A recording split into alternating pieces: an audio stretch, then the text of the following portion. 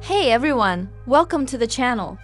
In today's tutorial, I'll be showing you how to turn text bubbles into chat heads on Messenger.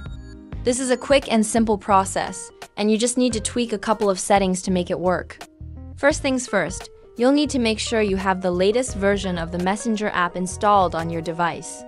To check, open the Play Store and search for Messenger. If an update is available, be sure to install it. Once you've updated Messenger, we can move on to adjusting the settings. Head over to your device's settings, and to make things faster, use the search bar at the top. Type in Display and look for the setting called Display over Other Apps. Tap on it, and it will bring you to a list of apps that have permission to display over other apps. You should see Messenger in the list. By default, this permission is usually turned off, so make sure to enable it for Messenger. Now that this setting is activated, let's move on to Messenger itself. I'll show you the difference it makes by first sending a message without the setting enabled.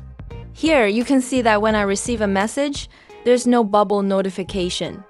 It's just a regular notification that requires me to open the app to view the message, which is not very convenient. Now, let's go into Messenger.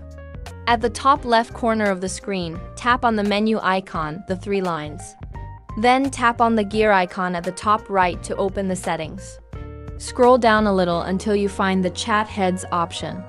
Make sure to enable the Chat Heads feature. After that, we're all set. Go ahead and go back, and you'll now have chat bubbles active in Messenger. To test it out, let me send another message. As you can see, we now have the chat bubble that appears right on the screen. You can easily reply or view messages without even opening the app. It's that simple. Thanks for watching.